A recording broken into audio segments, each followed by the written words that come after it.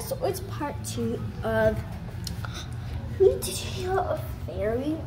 So a fairy can fly high, but a fairy, well, my type of fairies. So I'm an organic fairy. Some other fairies don't know what a organic fairy is, but an organic fairy is just it's not a classic fairy. It's like a rare fairy, but all those other fairies out there are ultra rare fairies.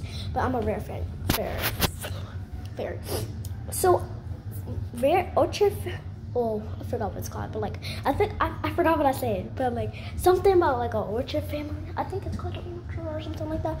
But ultra fairies or something like that. They can't fly really high, but they can fly like kind of like up right here. So I'm gonna show y'all and prove to y'all that I can.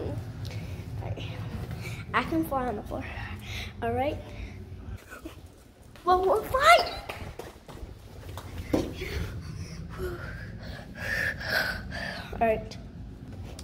All right, guys. I just jumped down, and I'm kind of breathing, cause like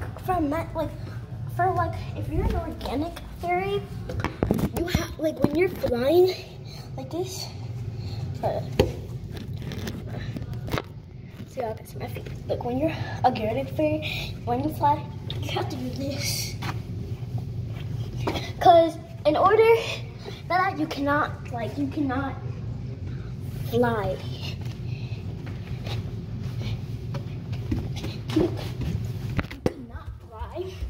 And also, organic fairies, like you cannot tell if you have a friend and you tell them that you're a fairy, you cannot you have to tell them not to tell anyone, because fairies are kind of rare, but like not all people can do it. But yeah. And some people think that just showing their hands is proving that they can fly, but it's not proving.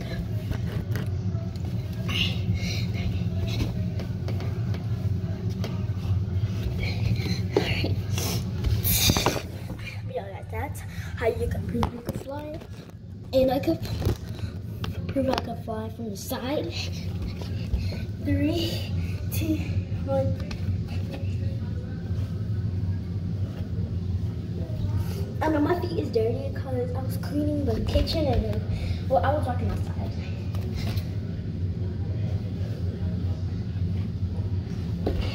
Alright, and also, you know how I'm an earth fairy? I can fly outside, but I just need to put somewhere a portrait, but I don't have a portrait up. But, see, I can fly 3, 2, 1, fly. Boom.